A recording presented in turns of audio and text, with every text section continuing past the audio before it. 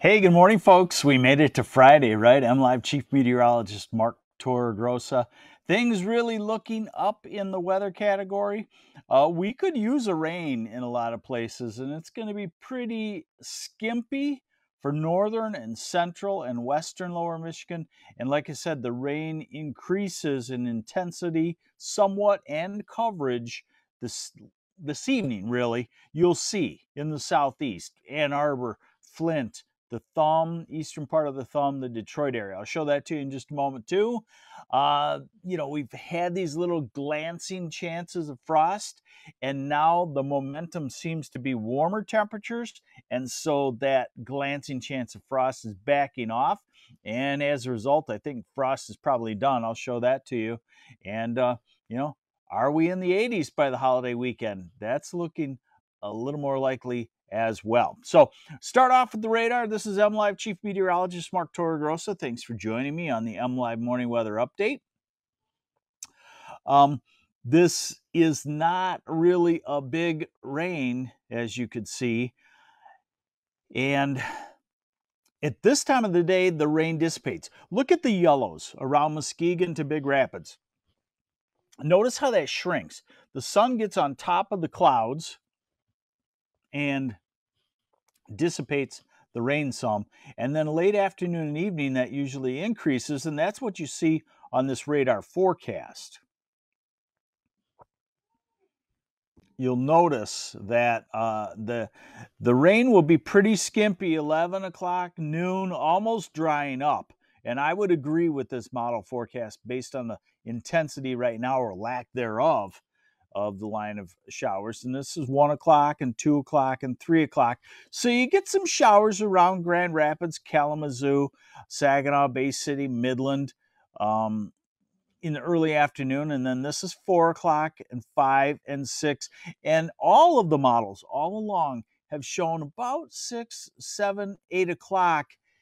The rain area increases. Same area, it's been showing increases over the last, I don't know, 5, 6 days. And the timing on this has not changed almost at all for 8 days now, right?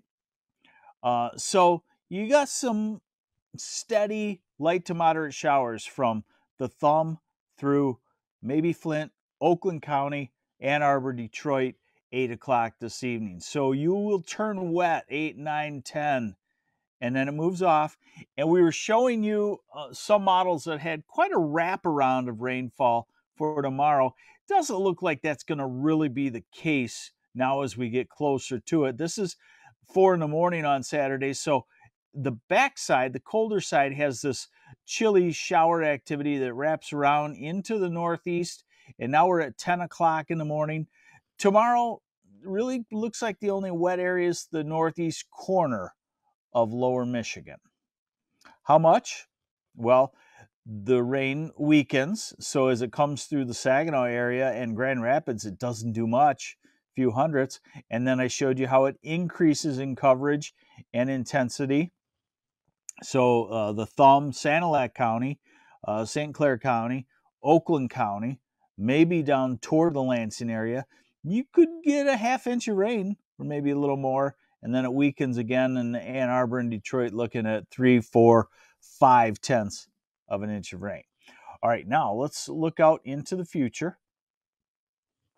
And remember, what I've been tracking for you is these cold blobs in northeastern Canada that drop into the northeast, and we get on the very back edge of it. We had that yesterday morning when we had a pretty heavy frost in the just on the edge of the cold air. But now you'll see those cold air masses don't quite have that punch. Not enough for me to say that we'll have a frost. So I say you're probably in lower Michigan, you're probably safe at going ahead and planting just about anything that you want. Some of those seeds are still going to need a little bit warmer soil, but you could probably put them in. Beverly Matsko, good day to put down weed killer down in Flushing.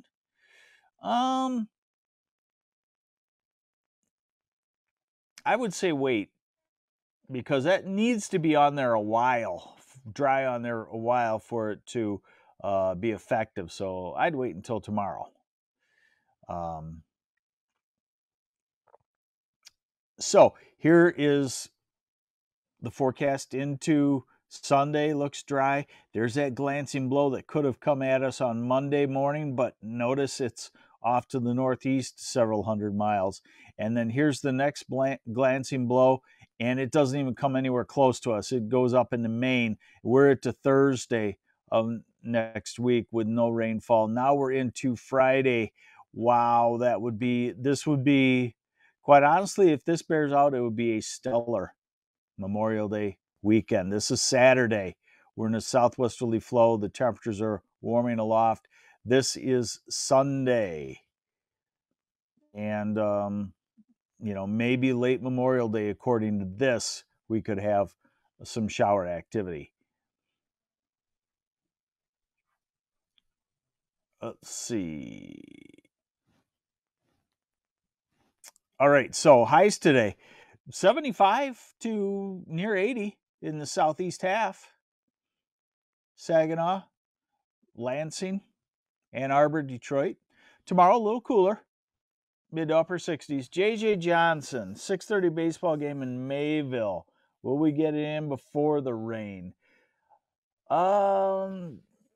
Probably not. Let's just go back. I mean, this is baseball, so I'm all about baseball. If you were asking me about soccer, I wouldn't even take a look at. No, I'm just kidding. There's 6 o'clock. There's 7 o'clock. I'm going to say you're probably going to have showers around Mayville. I don't know that they'll be substantial, but I think you will have showers. Temperatures. So Saturday's a little bit cooler in the 60s. Sunday jumps right back to, 75 to flirting with 80 degrees. A little cooler in the Northland, Traverse City, Charlevoix, Petoskey, 70-ish. Monday in the 70s. Tuesday, trying to get some spots in the low 80s. And again, remember, wind direction will make all the difference. I've always told you that I feel like when we get one of these first initial model forecasts of warmer temperatures, we get a backdoor cold front to sneak in, and a northeast wind develops, and then you say, where'd that go? That can happen. That could happen this weekend. We need an established southwesterly flow to not have it happen. If we get warmth on just a light wind pattern, it usually spells the lake front coming in, or the cold front from the northeast. But nonetheless, we are warming. Is just what will the wind do, and what will that do to our temperatures in specific? And what's the smoke gonna do? That's going to be a bugaboo for us, because thick smoke is going to lower the temperature several degrees, probably by about 3 to 5. So this is Tuesday. Then Wednesday tries to indicate a little bit of a northeast wind.